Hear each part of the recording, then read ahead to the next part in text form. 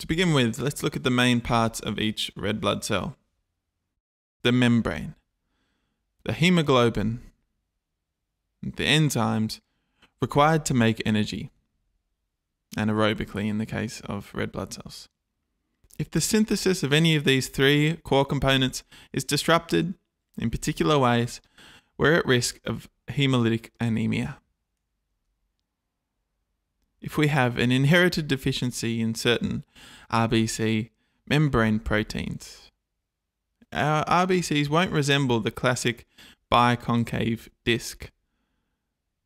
In hereditary spherocytosis, a complete lack of several proteins causes the RBCs to be produced as spherocytes, which are sphere-shaped. They can't fit through the bottlenecks of the spleen and are thus determined to be abnormal. They are then phagocytosed by spleen macrophages.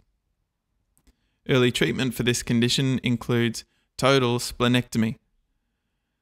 Because the spleen is integral to our fight against bacterial infection, patients will then be required to take prophylactic oral antibiotics for the rest of their lives. In hereditary elliptocytosis, RBCs are prone to being deformed as they squeeze through your capillaries. Normal RBCs bounce back easily from this kind of stress, but again, a lack of membrane proteins makes these RBCs lose this ability. They are squished into a permanent ellipse and follow the same fate as spherocytes once they've reached the spleen.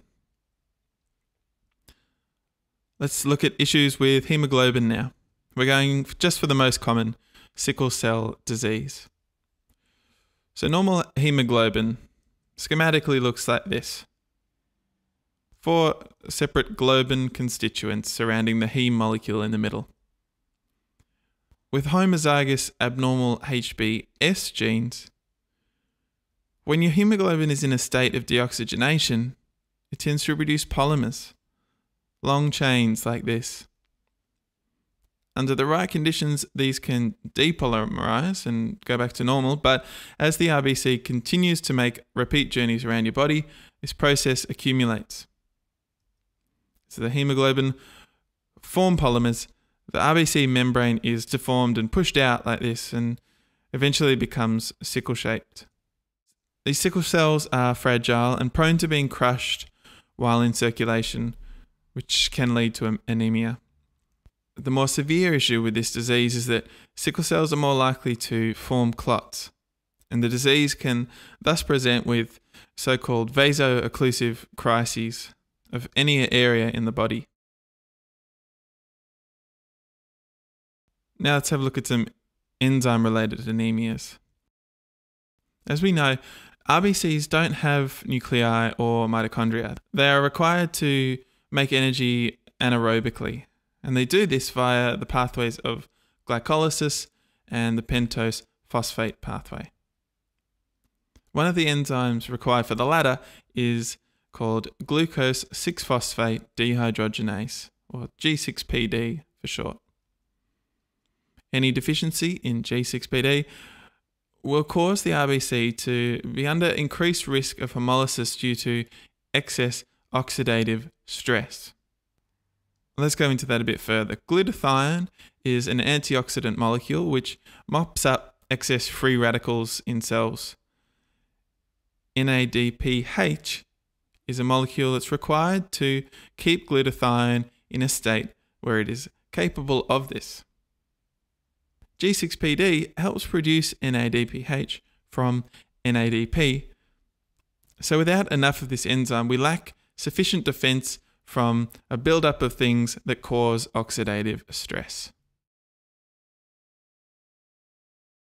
Pyruvate kinase catalyzes the last step of glycolysis, which is also the last point at which synthesis of ATP occurs.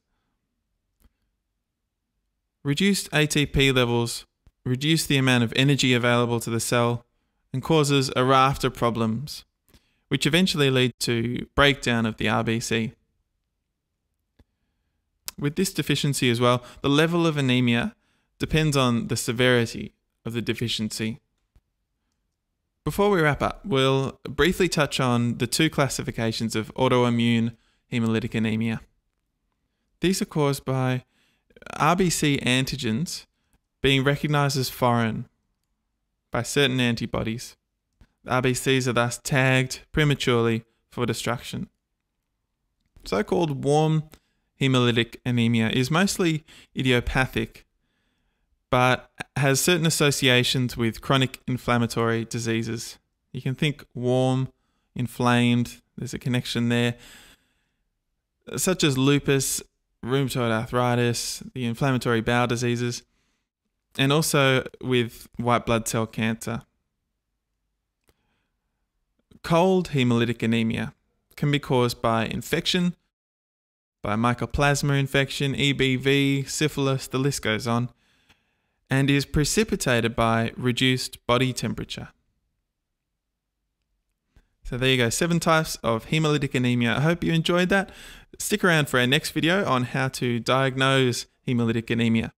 Thanks for watching this one. Hit subscribe and we'll see you next time.